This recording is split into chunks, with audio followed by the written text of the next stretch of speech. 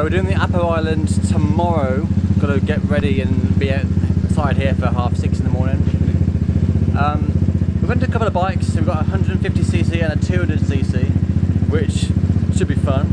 I know how powerful the 150 was when I rode it over in Sticky Horse, so the 200 is going to be another extra bit of power that I don't really need, but we're going to be riding about 90 minutes north from Dumaguete to a sandbar, which is meant to be the Maldives of the Philippines, so that should be nice.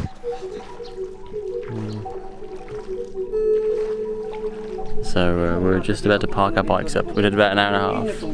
I think it's an hour and a half car journey, so it probably took a little longer on bikes, maybe 2 hours. And we get to literally just the bike park over there. And Rachel gave it a little bit of throttle just to kind of move it forwards. She said that she'd released the throttle, but it kept going anyway, even though she had her hands on the brakes. But she sort of, luckily she was only right next to the wall, so she went into the wall and just grazed her arm down the side of it. We've come right to the very end of the road, to the sandbar, and we've asked very nicely if we could get a boat out to the sandbar, so we're paying one of these fellas behind us to take us out there. Been told that some of the costs for getting out there is about 3,500–4,000 peso. I don't know how true that is, but we're paying 1,500, so that's, from my eyes, a bonus. Dying to jump in the water, really. It's really warm today, and after all the riding as well, sweating. My arms, look at my arms. Can you see how shiny they are?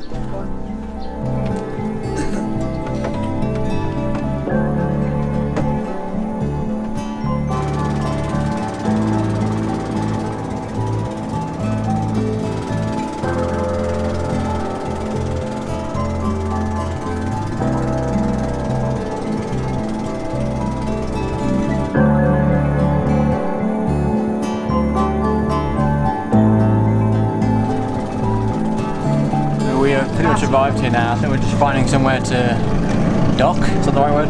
And then we can start jumping in and cooling off. There's also a boat over here that sell like food and drinks, so we're not going to be stuck for refreshments.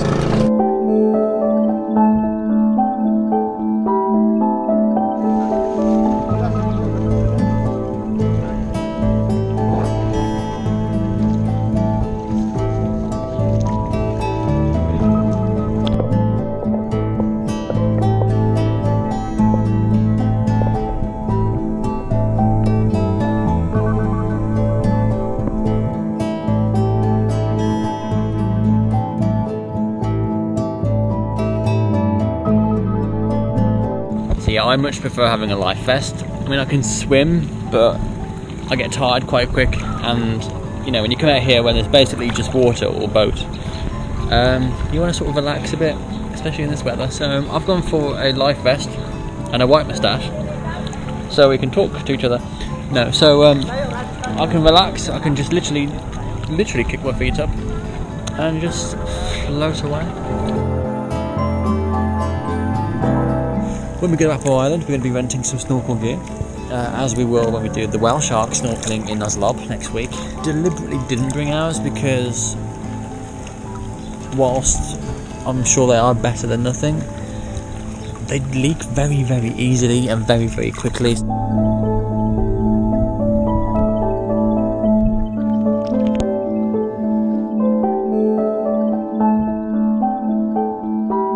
So I don't think you could spend a whole day here. It's beautiful, but I don't think you could. I've no idea if this is high tide or low tide.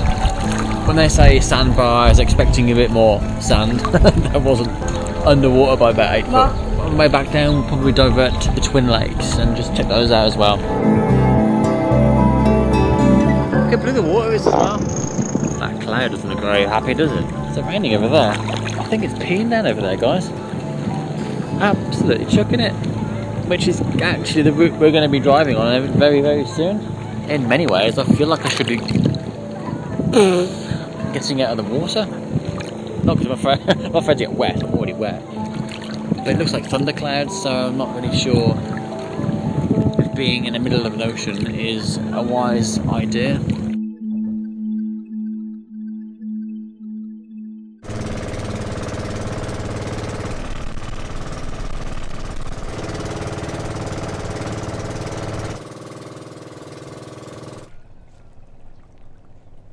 So there's a lot of thunder across the water there, but our route literally takes us round and all the way through it.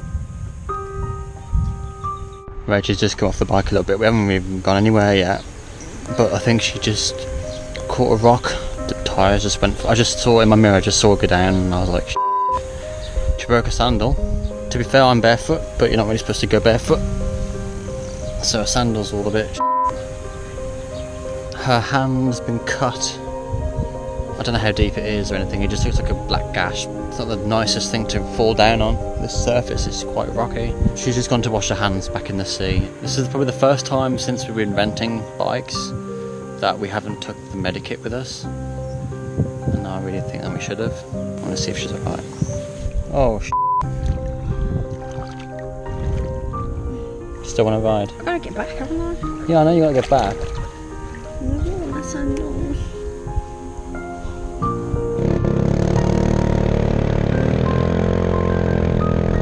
Lost her confidence a little bit.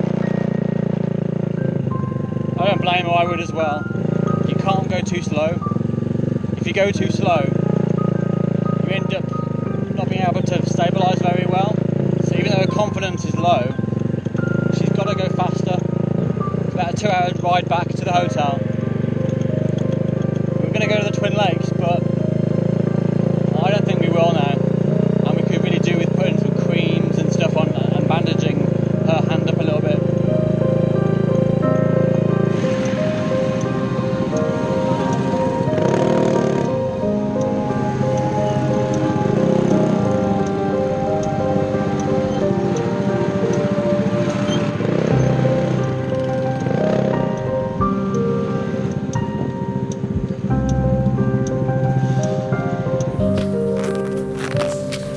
So Nurse Evans has been at it once again, and I've managed to patch up the wife.